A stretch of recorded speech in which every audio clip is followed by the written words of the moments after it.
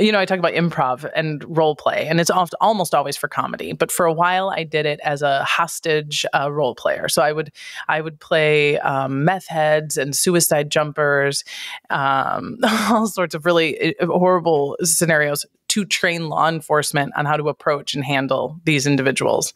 And it prepared me beautifully for encounters with law enforcement in the future, which I gratefully haven't had too many. But I am really good at verbally de-escalating a very tense and even violent situation. Hi, and welcome to 5 Random Questions, the show where every question is an adventure. I'm your host, Danny Brown, and each week I'll be asking my guests 5 questions created by a random question generator. The guest has no idea what the questions are, and neither do I, which means this could go either way. So sit back, relax, and let's dive into this week's episode. Today's guest is Dawn Brodey. Dawn is a stand-up comedian and historian who appears regularly on the History Channel. She's also the host of the top-rated history podcast, HILF, where history is a party and everybody's coming, so you can probably guess what HILF stands for. She's also a freelance writer for Netflix and Paramount and can be seen as a street improviser at Universal Studios, Hollywood. So, Dawn, welcome to 5 Random Questions. Hi, Danny. Thank you for having me. That introduction made me sound so cool. Well, you are. I mean, look at the background. You've got a bunch of amazing stuff going on there. Oh, well, thank you very much. Thanks so much. This is so cool. I'm a fan of your podcast. You are frequently in my ears in this LA traffic. Well, thank you for that. And I'll take that as a big compliment, knowing that some of the stuff you could be listening to as well. So I appreciate that. Thank you. And I mentioned there street improviser. I get a kind of feeling what that might be, but is that similar to, say, a flash mob, but a lesser, like a reduced scale for people-wise, not a lesser scale. Let me get that correct. I don't want to make you sound lesser, and with maybe less planning or something. What's street improviser? There's a few different kinds of street improvisers at Universal. They have similar jobs at Disney, where you do a show for the general public that is primarily improvised based on a character. So like we have, some of them are licensed characters, like the Scooby-Doo gang walks around the park and poses for pictures and chats with you, and Marilyn Monroe and Shrek and all this kind of stuff. But the character I play is a non-licensed character. She's not from a movie. We're the New York windows. So if you go to Universal Studios Hollywood, there's a point in the theme park where there's a yellow taxi cab and brick, brownstone exteriors, and it feels for a block or so like you're in New York. And every 15-ish minutes, we open up the windows on the second floor, our hair in rollers, we're putting out the laundry, we lean out, oh my, look at you, Danny, look at you, I haven't seen you since your mother got out of prison, honey, how are you, blah, blah, blah. And we chat. And we have a partner that we improvise with, and then we're also improvising with the people that we see down below. And it's great. It's just one of the best jobs on earth. I love it so much. And I love the New York accent there, by the way. Kudos on that. Thank Have you ever had, you mentioned that you obviously improvise and interact with the attendees at Universal Studios. Have you ever had anyone or anybody that sort of, ooh, who are you? And sort of came back at you in a not nice way, or has everybody been really nice? No one's ever been unkind. People are inappropriate sometimes, but I always count those generally as errors of enthusiasm. These folks they're not wasted. They're not trying to be jerks. They just are playing differently. It's like when you see a puppy play with a big dog, and they want to come at you with the language they would use in the bar after 10 o'clock. Even though it's still playful and lighthearted, you're like, you can't yell that in the middle of Universal Studios. You know what I mean? But rarely, really. I mean, there's a real kindness. There's a real sort of understanding to people in large crowds, I've found. I'm from the middle of nowhere, and I've lived in big cities since I've been 18. So I feel like I've kind of noticed the difference, And I always feared crowds, because I thought, geez, it's chaos, fucking people. Excuse my language. I swear so much. I will do my best to self-regulate.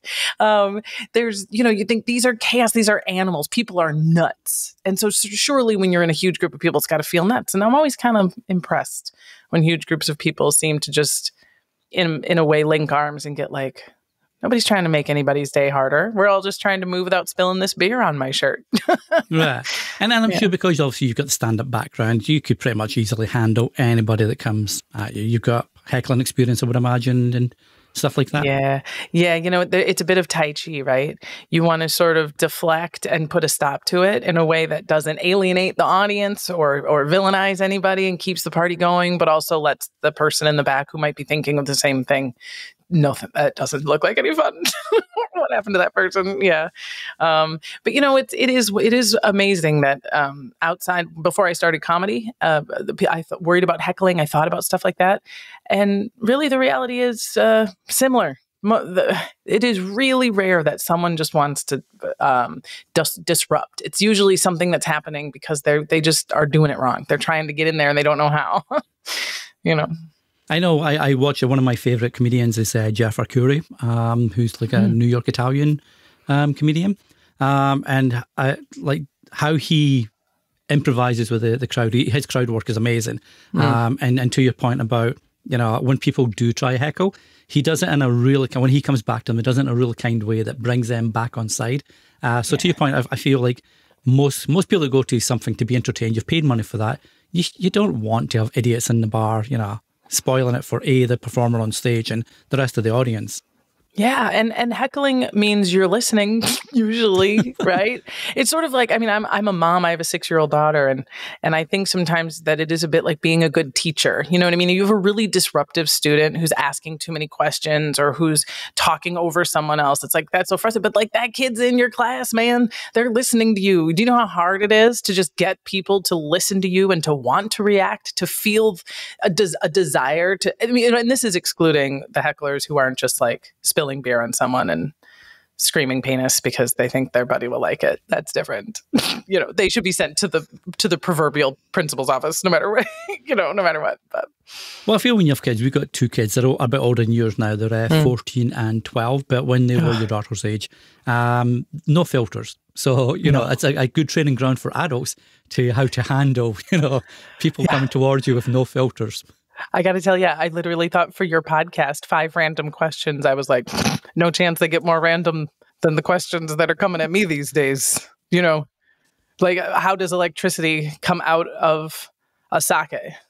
And I'm like, God, whew, that's a great, wow, that's a great question. I don't know.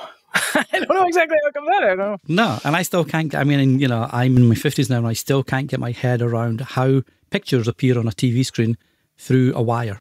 It's like people were there live at the time doing a sporting event or music event, and the crowd at the event is seeing it at the same time as you, but you're only seeing it through a wire. It just blows my mind. Yeah, me too. I said there's bowls in outer space.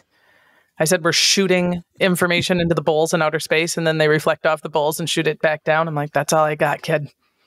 That's like the depth of my understanding is now imparted to you. Good luck. That's good enough. I feel that's good enough. I agree. Well, speaking of random questions, Dawn, I feel it's time to bring up the 5 random questions for you this week. So are you ready for this? Can't wait. Awesome. I'm just going to bring up the random question generator so we can see that, and we'll take it from there. Okay, a nice easy one to start, I feel. Oh. Okay, Dawn, question number 1. What sound do you love? I love the sound of an idle boat gurgling. Just, when you've pulled any size boat up to a dock, and before you shut the engine off or before you untie and push off, there's a real low blah, blah, blah, blah, gurgle that is, I love that sound. Yeah. So where do you think that came from? Do you think that's like, did you used to like making these sounds in a bath, for example? Yeah. Well, I did. I grew up in the middle of nowhere on a pond. 85 acres of farmland in Wisconsin, and we had a pond that my dad had dug to be from like a natural stream. So we always were on the water and playing in the water. But I think more influentially, I lived aboard a houseboat on the Mississippi River in St. Paul, Minnesota for about 9 years, and took at one point a huge trip down the Mississippi the entire length of the river. And it was just some of the best years of my life. And it's so funny because if you had asked what sound do you love, I don't know, I at first I'm like laughing at my daughter, but I heard, because I haven't been on my boat in a long time, and I recently heard a boat gurgling and idle, and I mean, it hit me like a sledgehammer, I kind of put my hands over my heart, like I was smelling grandma's bread, so. That's kind of cool. So was that like a family tradition, or how did that come about? Because that's unusual to hear. I mean, it might be a more regular thing in Mississippi, for example, but it's unusual for me to hear. It is unusual for where I did it too. I did it in St. Paul, Minnesota. Sorry. Yeah, no, that's okay. Among the reasons why it was sort of an unusual thing to do there is because our winters are brutal. I mean, you're in Canada, you understand brutal winters, but yeah, really, really cold. And I lived aboard year round for 9 years. So living on a boat on the Mississippi River in St. Paul in the winter is a whole that was, and I made it up. I mean, there's only about 4 or 5 of us that really did it. So there's no website, there's no TikTok. Well, even though those websites didn't even really exist at the time I was doing it anyway. But even so, even with the further reach of information, it was just sort of a figuring it out. But I wanted to. The real bottom line, Danny, is that I had just always thought that living on a boat sounded like the coolest thing in the world. So when I was 27, I graduated from college and I was in a kind of unique life situation, broke as a joke. And living on a boat happened to be cheap. It was a mortgage because it's a house. And it was like a couple $100 a month, and I could live by myself and I could try this cool thing. And I thought maybe I'd do it for a few years and then I could sell the boat and say I'd done it. But once I was aboard, I couldn't leave. And so 9 years later. So what happened? Did you then meet someone and decide to move inland, so to speak? Or? I know, right? Yeah, really. I'm married now to a dude who I met. A dude, he's my dude. I had lived aboard alone for about 3 years, and then he was a land lubber, Oh. and he came aboard, so to speak, and we joined together, moved into a bigger boat, and then took my boat that I had lived on alone on that big trip down the Mississippi River and sort of an adventure. And then after that, we moved into an RV and drove to LA. And so after 9 years on the river, we thought, let's get a land boat and see what's going on over there in the deep end of the pool, That's very cool. I mean, that's a really interesting background for living arrangements to go from, obviously you had your houseboat, then a co-joined houseboat, if you like, and then the RV going across the US to LA, etc. Yeah. Do you have plans to do any more adventuring now that your daughter's a bit older, or are you sort of settled now, or? I don't, yeah, for sure. As a matter of fact, she's pretty good at going on adventures, and I guess I had sort of presumed that comparatively my life would be settled down a little bit. I live in a boring old house. Doesn't go anywhere, it's got bathrooms and all sorts of boring stuff, walls. But then, COVID hit, and COVID was like, hey, you can do whatever you want, kind of, like for all the barriers there's also some wide open spaces. And so we got a pop-up camper. We had been out of the RV for a while, living in condos and such with the kiddo. And so I thought, oh my God, this is the first time I'm in a house and I feel so stuck. And so the pop-up camper was great. We went to Yosemite, and she loves a road trip. She camps, she sleeps, in a camper, no problem. And we took her to Italy for a trip with some family, and boy, she ciao ragazzi'd her way right around. No problem. You think more, I have more of an eye to safety, but safety doesn't ruin every adventure, Put some water wings on and still jump pretty high, so. That's very cool. I'm very jealous. I know, I did a bit of backpacking for 6 months in Australia years and years ago, but that's about the level of my adventuring. So very jealous. Maybe the wife and I can do some of that once the kids are maybe on their own, get college or whatever they're going to do when they're a little bit older. Yeah. Because you take them now, they're just going to call you names, right? 12 and 14, is that right? Yeah, they do that now. So why would they be any different abroad? Let them do it in the Grand Canyon. Exactly. Well, speaking of, and thanks for that. When speaking of adventures, I think it's a time to adventure on into question number 2. So let's see what pops up.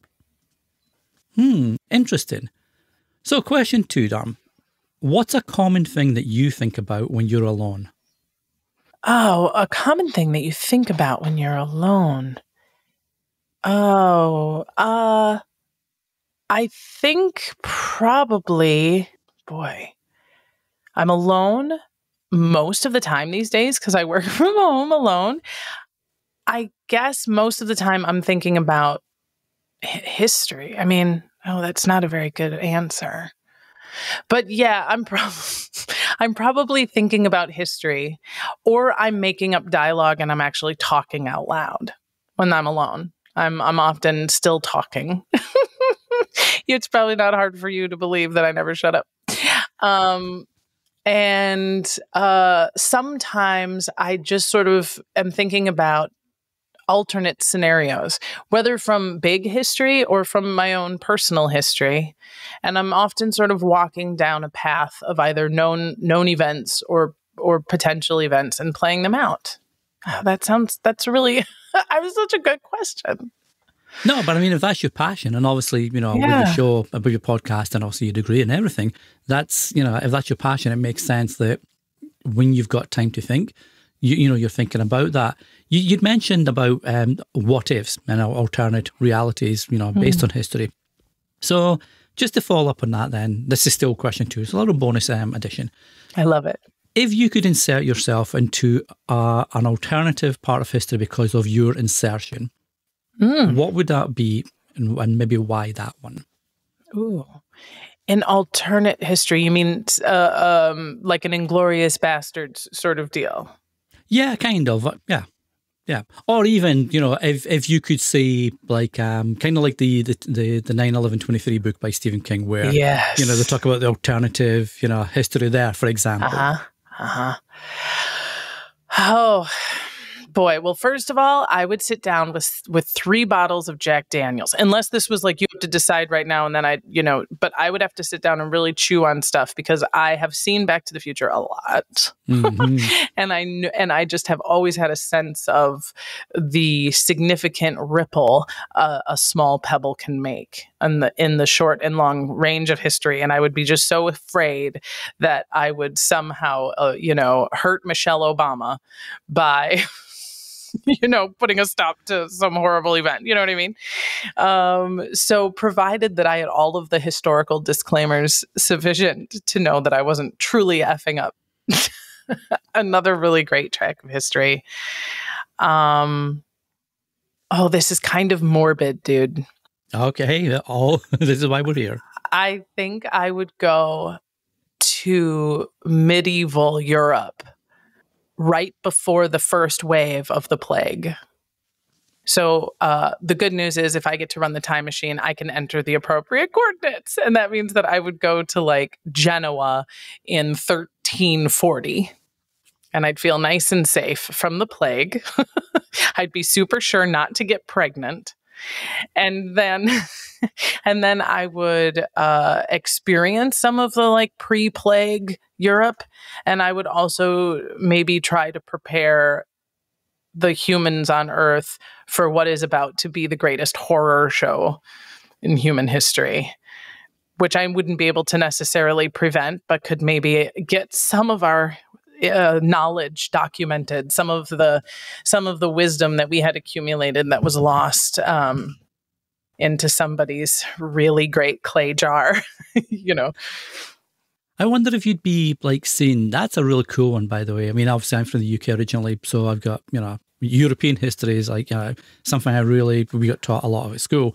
But I'm wondering if you would maybe be seen as a witch because you're coming with all these like crazy theories that the 13th century people or the 14th century, people would be looking at saying, you're talking crazy language. What is even this that you're talking about? Yeah, I'd have to watch my ass. That's a very good point. But, I've had a lot of weird jobs, and one of them was as a, I talk about improv and role play, and it's almost always for comedy. But for a while, I did it as a hostage role player. So I would play meth heads and suicide jumpers, all sorts of really horrible scenarios to train law enforcement on how to approach and handle these individuals. And it prepared me beautifully for encounters with law enforcement in the future, which I gratefully haven't had too many. But I am really good at verbally de-escalating a very tense and even violent situation. I like to think that something similar might be in my back pocket if I found myself accused of witchcraft in the Middle Ages. You know what I mean? I'm super literate. Like that alone will give me a lot of protection from a lot of people. I'd make sure to carry at least 3 or 4 Bic lighters and like laser pointer pens with me just to really blow their hair back in a bind. You know what I mean? But no, I think, 3 big guys with a club corner me in my cottage. I'm toast. Well, you could always introduce them to JD, right? Have some JD and Cook on rocks or something, and introduce them to that, and maybe they'll be a bit more, friendlier. Exactly. That's a good point. Be like, everybody relax. I got some spirits that I think you guys are going to be very interested in. We've really refined some things. What about you? I'm curious to know what you think about when you're alone. You know what? It's weird because I don't really get a lot of, well, especially at the moment anyway, I don't get a lot of time alone because we had a flood a few months back in the summer actually in our basement, and because of the insurance company screwed us over, I'm dealing with that at the moment and doing all the repairs myself. So finish work in the day, do repairs in the evening, weekends, same kind of thing, and what have you, trying to build a basement back up. But I guess maybe I'm starting to think more about mortality because I'm well into the second half or second stage of my life, if you like. Or second, third, whatever, who cares? Well into it anyway. So probably because I've got 2 younger kids, I had kids when I was older. My wife's a little bit younger than me. So she's more, I'm not going to say age appropriate because that makes me sound a bit pervy, but it's not very nice at all. But there's like a 13-year difference between us. And so because of that, she's more the age of what a parent would be with teenage kids, for example, whereas I'm an older dad. So I guess maybe I think about, will I be here to see them into adulthood? Hopefully I will, because it's not that far away. So maybe something like that to continue the morbid theme. Yeah, right. There we go. Well, and similar, I'm 46 and my husband's like 7, almost 8 years younger than me.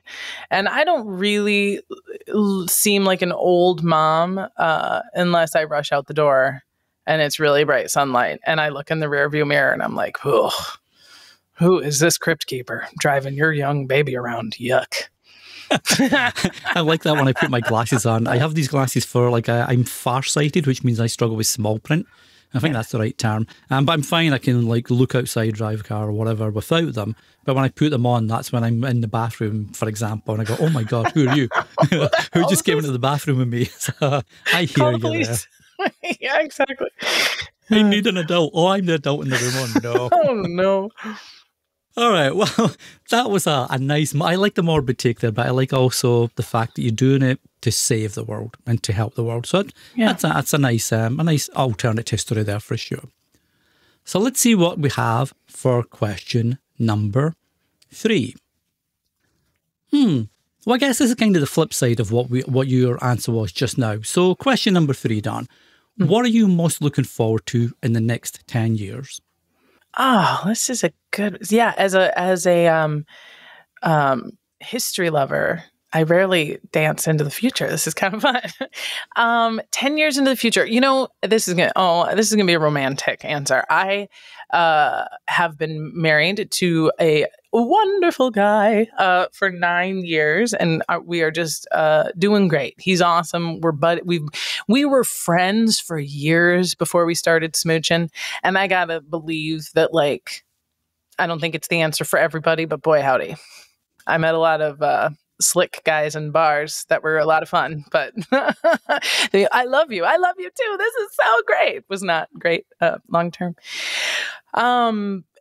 we've just been having this awesome life together. I gotta be honest. It's been great. And he is presently approaching what seems to be something like a pinnacle of his professional life. Like he's getting exciting jobs and projects. He's working on very cool things that curl toes all over the place. And I'm similarly really loving what I'm doing professionally, what I'm getting to do with my kid. And I think in the next 10 years, we'll see something like the possible fullness of that. I mean, I guess if we're shooting arrows into the future, that 10 years from now is kind of where we're aiming. So, the next 10 years, I look forward to walking that path, and that also having lived a life with a lot of unexpected twists and turns. Also knowing that those will continue to happen in the next 10 years. I'm also okay with that. And can you see yourself still where you are now, or would you maybe be put in, I mean, I'm guessing your daughter will be like a mid-teen then, a high school. So would you see yourself maybe pulling her out of high school and doing a bit of travelling, or wait until that's done and re-travelling, or what? Anything on that horizon, you think? Unforeseen circumstances could make that a very cool thing to do, and I would be very open to doing that. Presently, perhaps because of our sort of nomadic journey up until this point, I think the plan is to stay in this house and to stay in this school system until she graduates. I'm in the LAUSD, baby, Los Angeles Unified School District, and we really like it. It's our public assigned school. I'm not paying out the nose as some of my other families are, and both my husband and I had that. Our parents, we didn't move around a lot. My parents divorced, but I got to stay in the same town and stuff, and we both believe and have seen and can empathize that for many of the people we know and love, some of the most devastating elements were a lot of moving in these years, having to restart and make new friends and start over. So I wouldn't put that in there unless, it came up. But in 15 years, girl, when she's 18, bye, bitch. You know what I mean?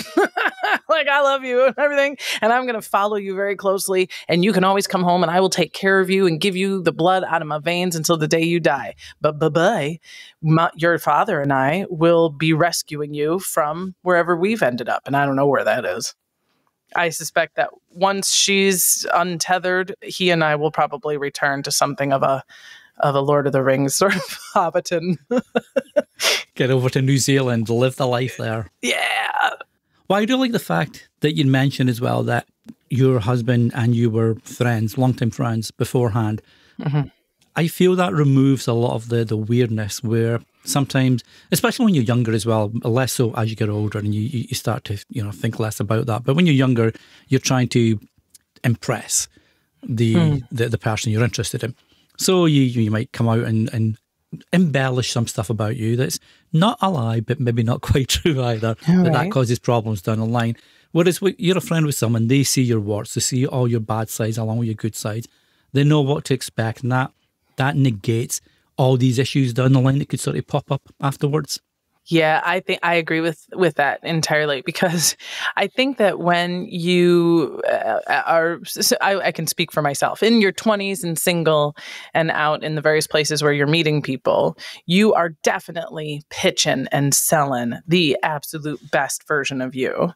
And, there's the joke about like, you don't want to fart or poop at his house, and all these things that you're doing to sort of bolster this illusion. And the idea is that there is some imaginary date in the future, and it might be our wedding day, that I can fucking like let my gut out and shave my armpits in the shower while you're brushing your teeth, and that this will be like totally fine and like nobody loses it. But I in my experience have not found that to be true. And one of the things I had with my husband Andrew is that we were buddies so long that like I was never the guarded like that around him. So he knew about my booty call. And that just like dumb idiot guy that I keep going out with. And he knew the way I spoke about my family, which is, I love them. I always speak highly of my family. You know what I mean? Like, versus that impulse you might have to be like, my mom, she's such a bitch, I can't stand, because you want to put on some sort of tough guy thing. It's like, that kind of thing. And same with him. And yeah. How did you meet your wife? How'd you cradle robber? How'd you get your 13 years younger bride there, Danny?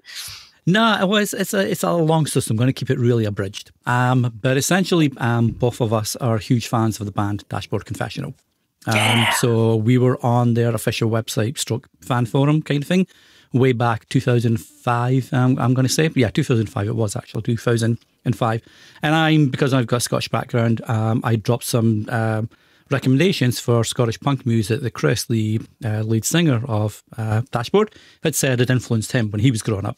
So Jacqueline, my wife, her granddad, although she's Canadian, her granddad was from Glasgow in Scotland. So she's got that Scottish background.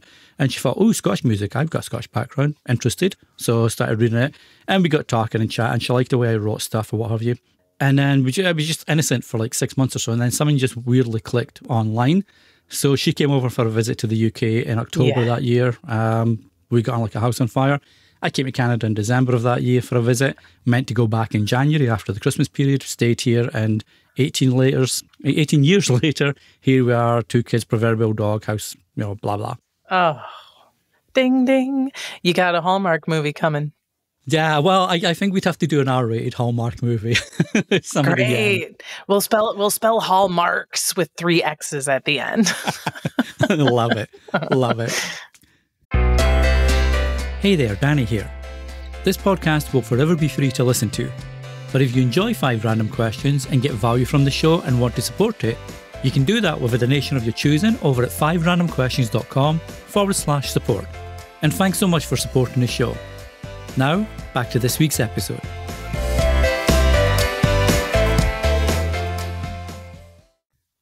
So that's question number 3. We're doing really well, and I'm loving your answers here, Dawn. So thank you for being so open, which I knew you would be anyway. Well, thanks for having me. I'm honored. So let's have a look at what we can see for question number 4. All right. Would you rather look like a potato or feel like a potato? Oh, wow. Well, that's not fair to potatoes, man. Well, I feel like if we're being negative, if the thing is we'd rather look like kind of a big, round, fat, lazy bum, if that's the intention of, or feel like a fat, lazy bum, I would say I would 100% every time look like a fat, lazy bum. I have felt like a fat, lazy bum and looked amazing at the time and didn't have any more fun in my life or accomplish anything great. So, and I have been potato-esque, and I know potato-esque people who rock it and have great lives. So if that is the implication, but if we're talking true, like literal potatoes. Yeah, so you got like really dry, flaky, well, not flaky skin. You got skin that's just peeling off in strips. You got a little beardy stuff going on and sprouts coming out like cordyceps sticking at the top of your head. Well, then I would rather feel like a potato, because what potential? You can be French fries, you can be scalloped, you can be baked. I feel like a potato metaphorically feels like opportunity.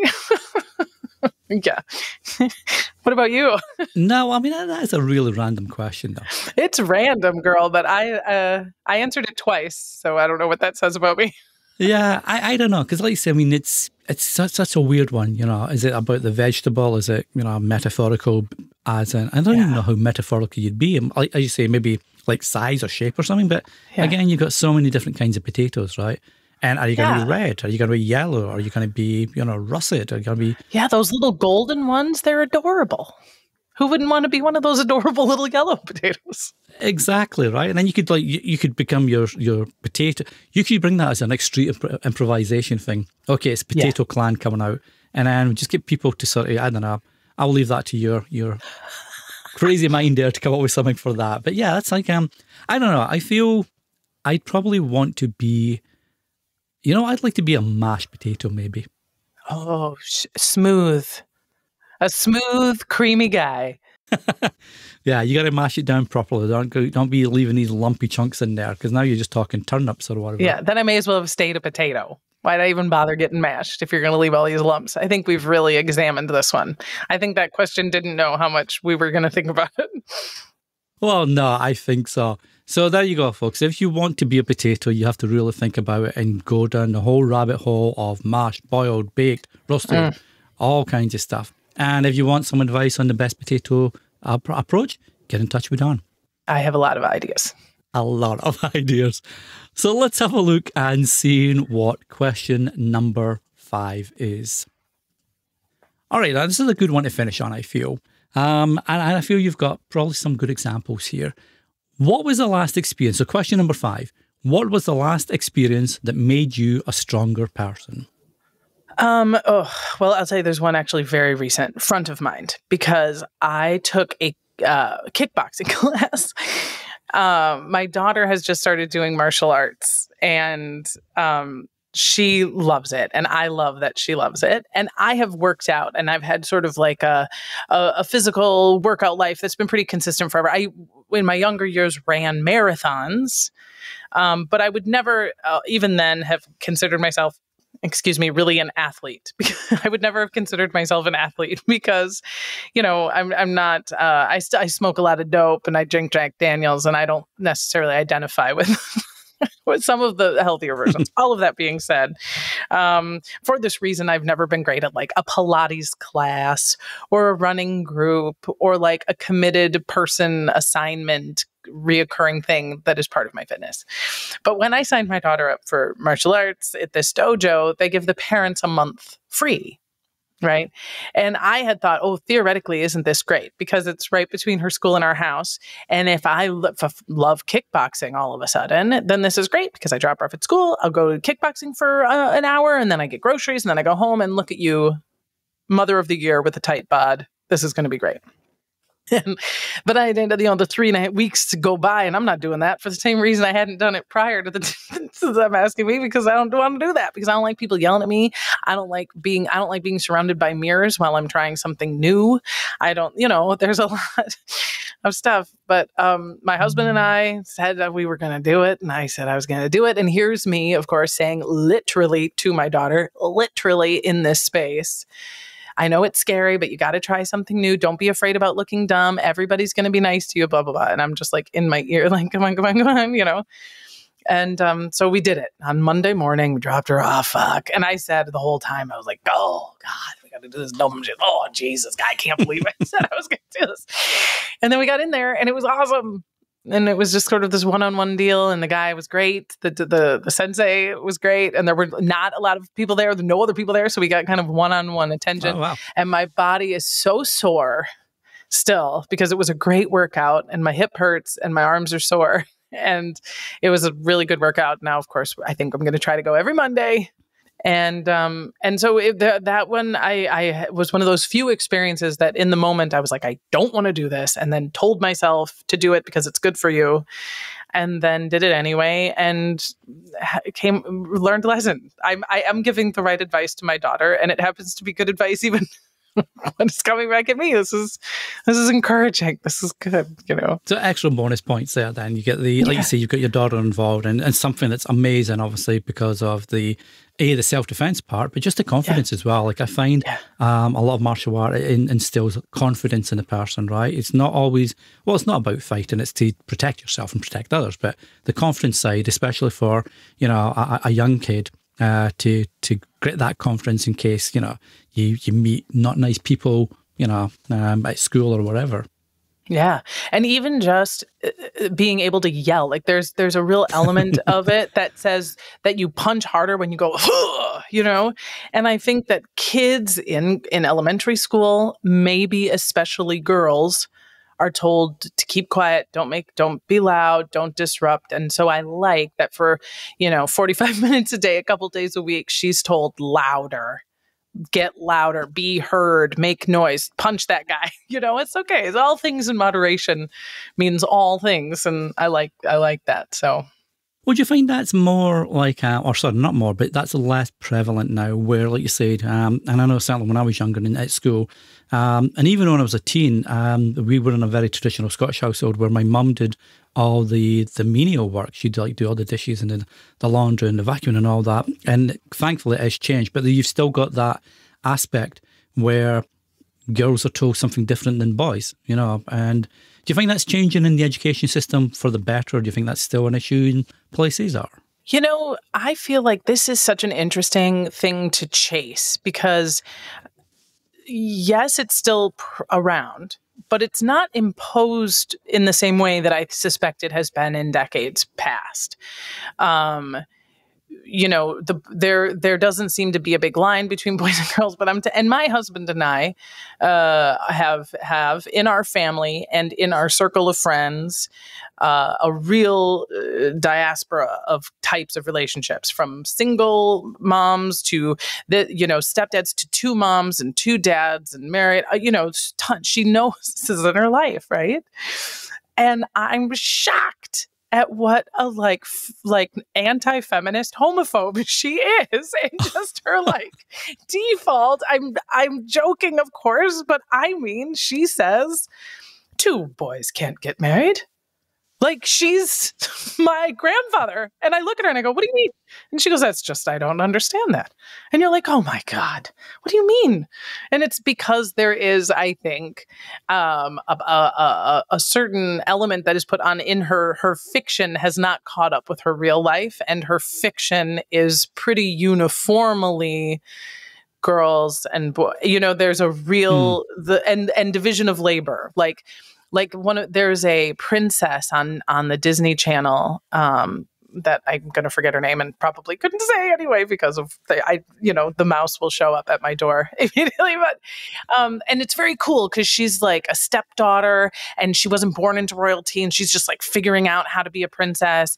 And it's in Spain, I think, somewhere. Anyway, she's great.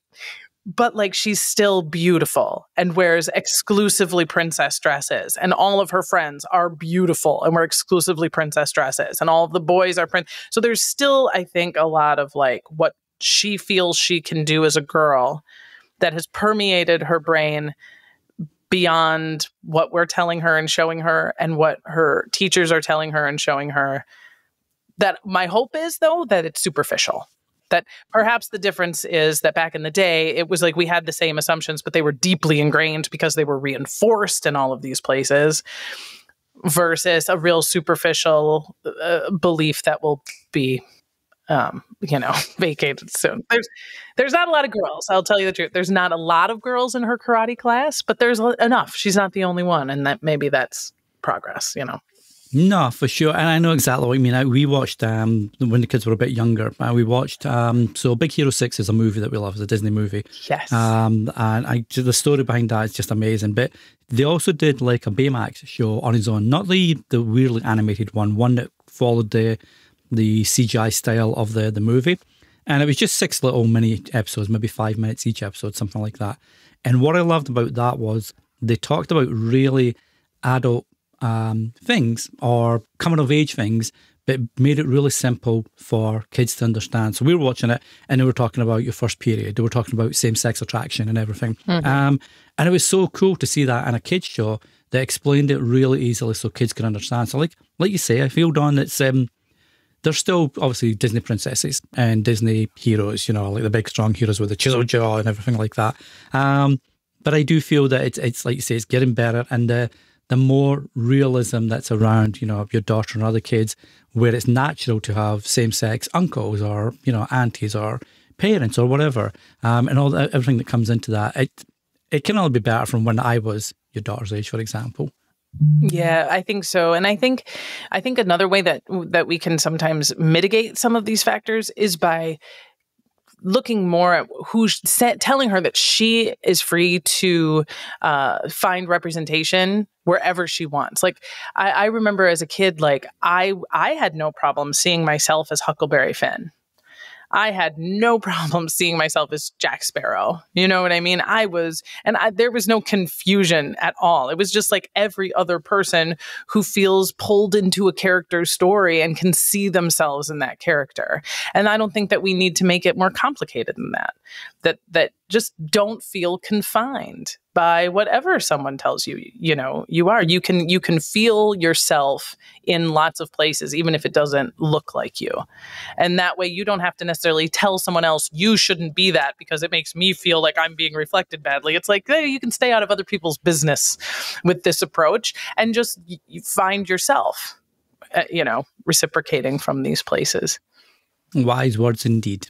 And I think I'm going to use that actually as a little side adjunct now for reciprocation. You've been very kind to be open with your 5 answers for the 5 random questions.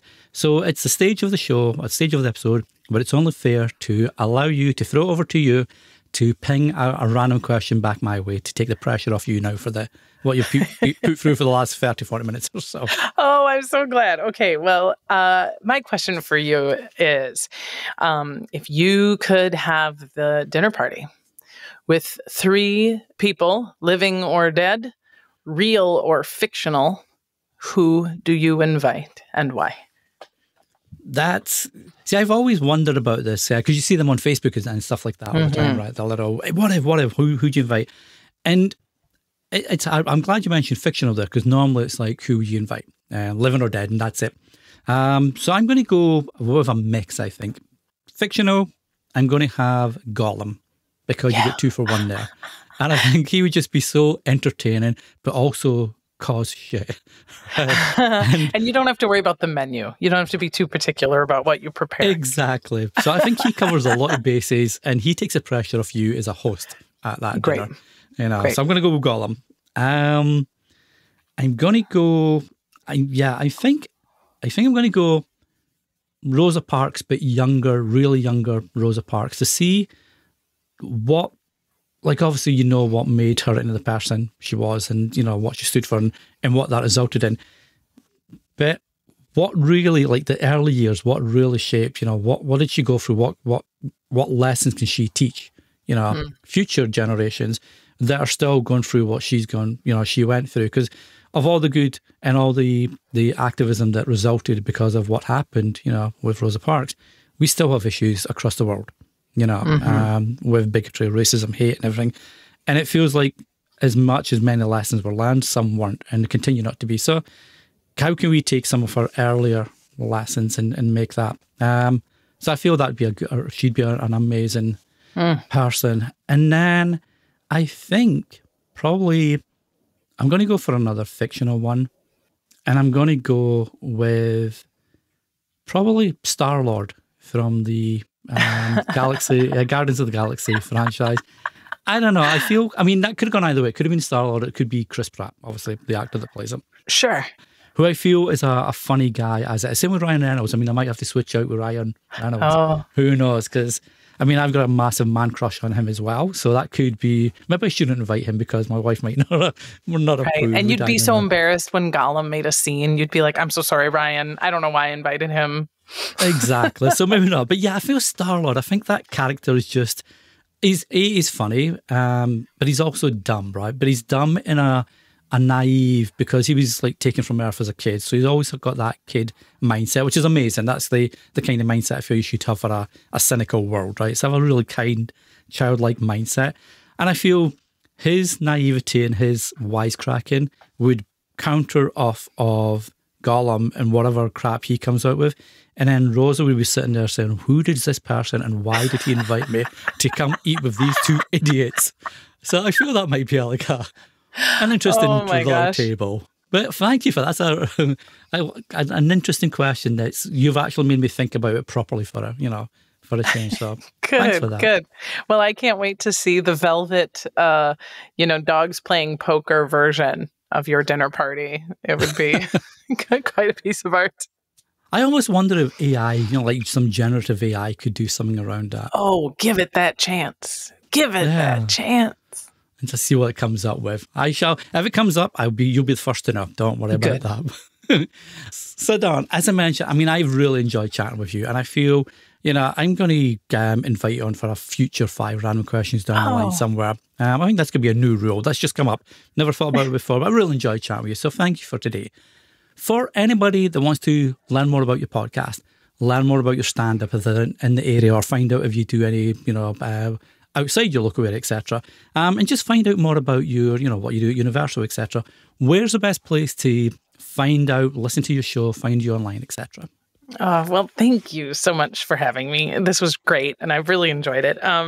And folks can find the HILF podcast, HILF, anywhere you listen, Apple and Spotify and YouTube. There's no video, but it's a place where you can also stream it if you have a hard time.